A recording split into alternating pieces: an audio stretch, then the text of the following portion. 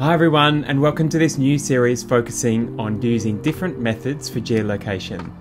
I'm Ben and I'm really excited to share this stuff with you. So settle in, get your maps ready, and let's get started on episode 1 of Let's Geolocate. I'm so excited to kick this series off with some of the coolest things you can find on Google Earth. Massive art pieces seen from space. Many of them have since been removed or have eroded, but they're still visible on Google Earth and Google Maps, as you're about to see. In the spirit of this channel being tutorial based, I've listed the links to the images we will be finding the locations of in the description below. The coordinates are next to them. Feel free to pause before each one in this video and have a go at finding those locations. All you'll need to do that is Google Maps, the desktop version of Google Earth, and a keen eye. Otherwise, sit back, relax, as we explore the world of art from above.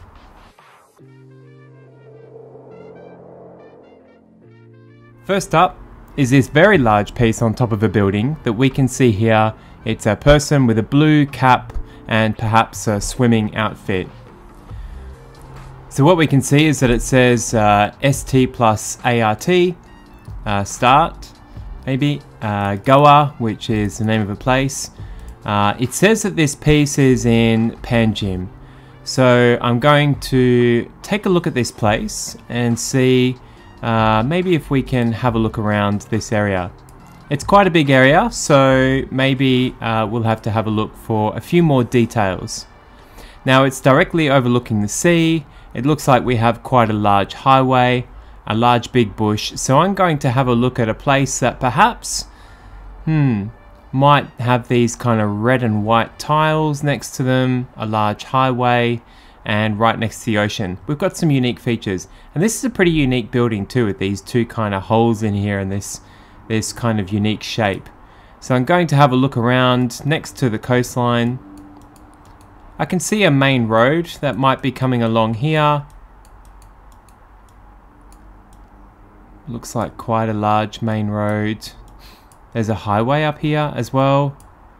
And if we zoom in a little bit more, we've got this building here. Now I can't see the art on that building, so we might have to go back a little bit in time to see if it's there. What we can do is use our Google Earth for that, so I'm going to go straight to those coordinates that we just found on Google Maps. Okay, we've got that location, and I'm going to click on my historical function, and let's scroll back in time. I can see some paint on top of that building. February, I think we have to go back a little bit longer. Hey, so here we are in April 2021. Maybe the artwork might be a little bit fresher. In late 2019, so the end of December 2019, here we have the image. Lovely. So this is the first piece of art that we can see in this area. And it's quite nice to sort of be able to find this stuff on Google Earth, because as you can see, if we have a look at the top of that building, there's only slight remnants. We can even see trace lines of that. But going back to that sort of end period of 2019, we can see that that piece of art is very much clear and present on that one. The second piece that we have is a really cool piece from Kit Bennett, who is an artist primarily doing art in Australia. This one's actually quite easy because someone has posted a Google Maps link in there. So let's check out that Google Maps link and see if we can identify that place on there. I'm going to click my satellite tile on Google Maps here and zoom right in. And hey, here we can see that image. We might be able to see that a little bit clearer on Google Earth, perhaps. Let's have a look if we can see that. Zooming in, some of the satellite imagery, as you can see, just isn't as clear as we'd like it to be on Google Earth. We can go back in 2019, 2018, we can see it there. Early 2018, not there. Late 2018, very nice shot. And I think that's the same shot that we see on Google Maps there. Great, so we've got that one. That was actually quite an easy example, and you can see how some of these range in difficulty.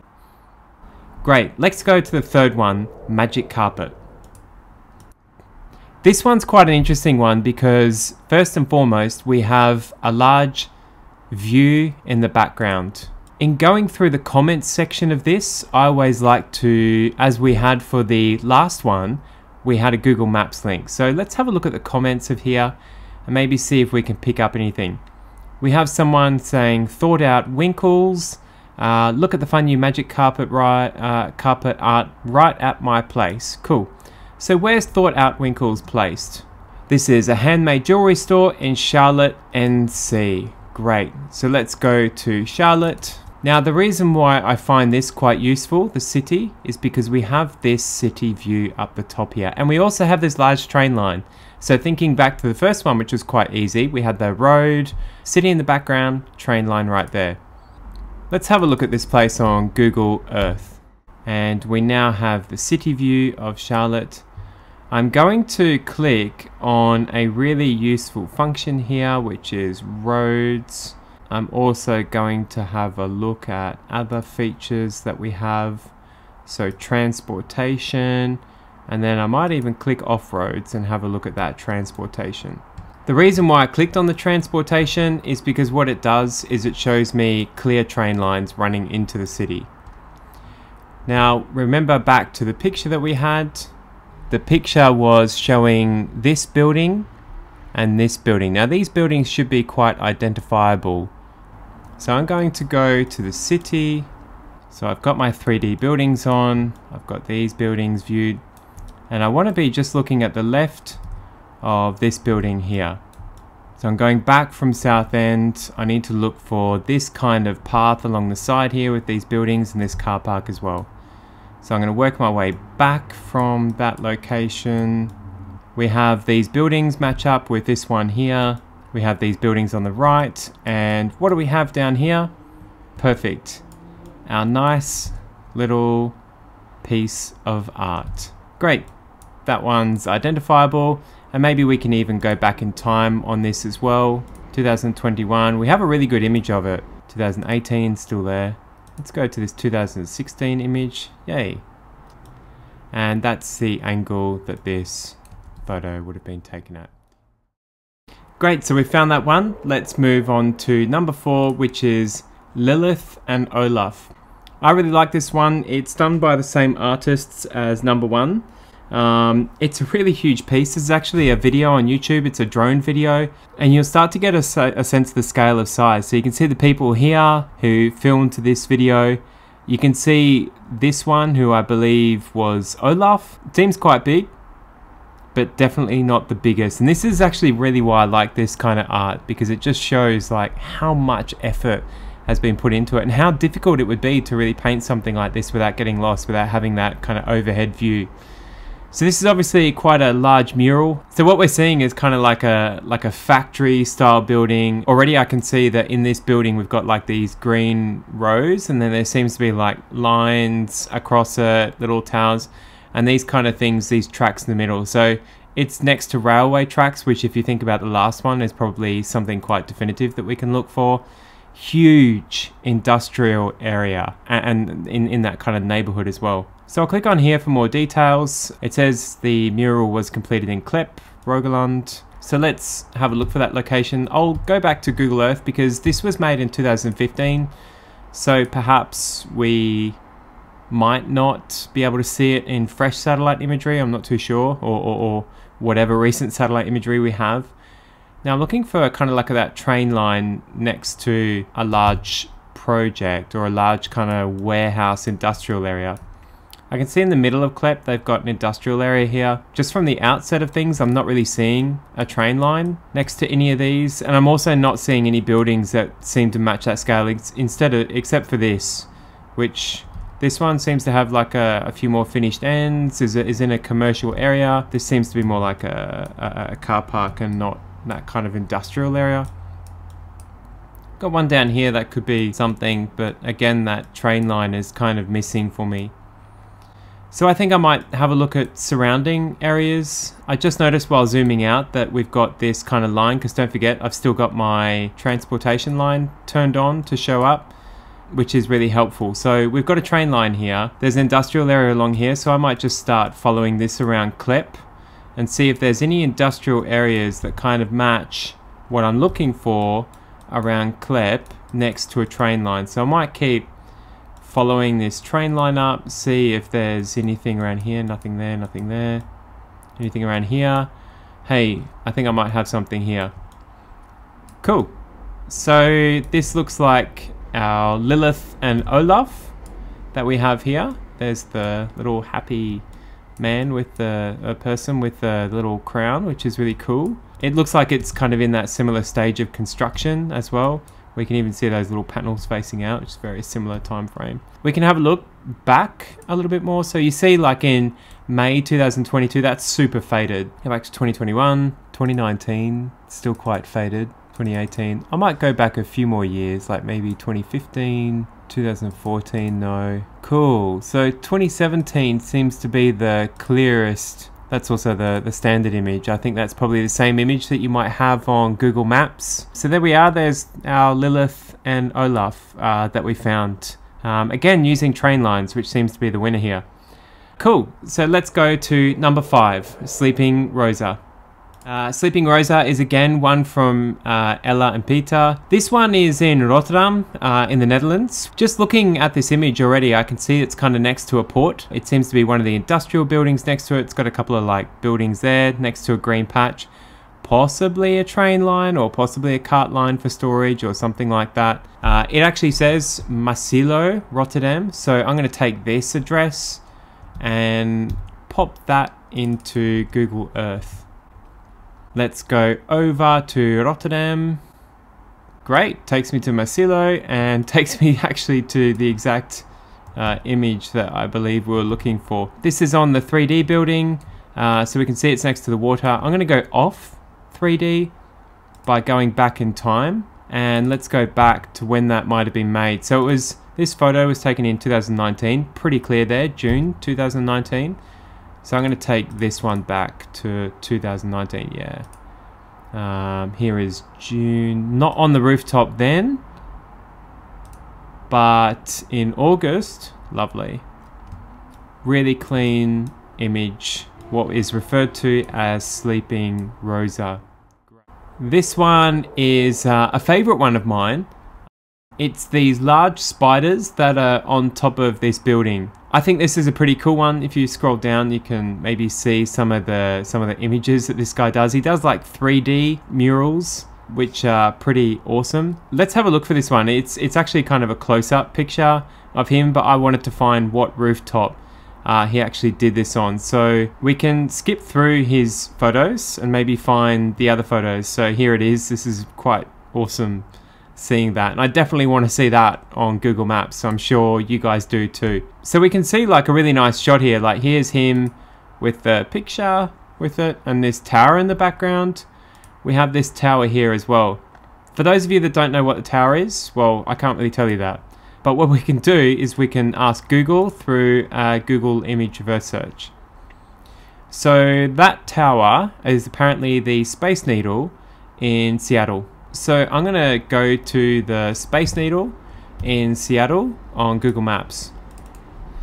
Space Needle. Cool, it's even giving me a street. Broad Street.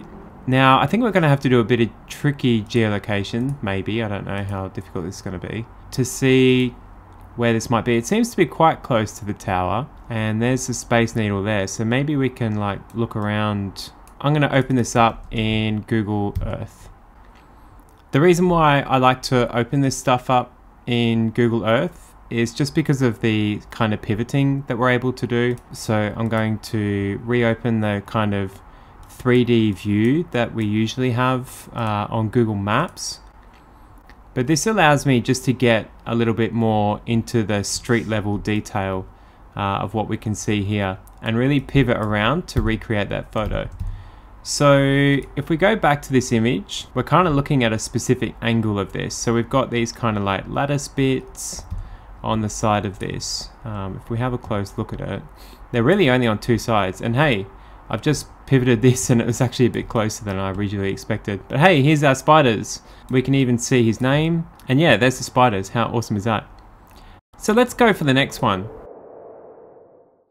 So this is actually an image I came across. It was by the British Airways i360. So this is obviously from them, or something of that, quite near them. So I'm just gonna go and have a look at that. It's in Brighton. We've also got this kind of art and believe. They're graphic artists from Brighton as well, so it matches up. It's quite helpful. Immediately, just on the sort of outset of things, I can see this one right here. I'm gonna open that same one up in Google Earth, just for the spinning effect, but also so we can go back in time and see perhaps when that was made.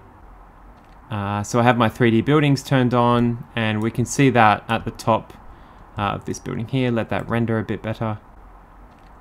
Nice, and we can see that there. That's so cool. And you can see the art and believe on the side of that. Really quite a cool illustration, made probably for planes flying over. Not sure if they intended for this to be viewed by satellite imagery. Brighton's actually a beautiful city to look at on Google Earth or Google Maps. For example, just next door at what I believe is the Hilton, because it's written on the top there.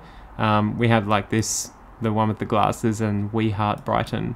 And there's a lot of little treasures that you can find around Brighton, even this kind of like painting in front of it, in front of this down here as well. Really beautiful place to look at. And that's the British Airways disc that sort of goes up and down there. We also have this one over here with the windmill. So that's just quite a cool little one to find and to have a look around that area to see if there's any Easter eggs that maybe artists have hidden on rooftops for us to find. So I hope you enjoyed this session going through some of these awesome art displays that are really probably made for anyone with a drone or anyone flying over, but indirectly also made for us, the watchers on Google Earth. If you have any art pieces yourself that you found or that you think are cool, please pop them in the comment section below. I'm sure a lot of people would love to see them and check them out. And if you have any other requests for me to find specific pieces of art and see if we can find them on satellite imagery as well, ping them through in the comments section and I'll check them out and get back to you. Really hope you enjoyed this session. Please hit the like and subscribe button, and I'll see you very, very soon for another episode of Let's Geolocate.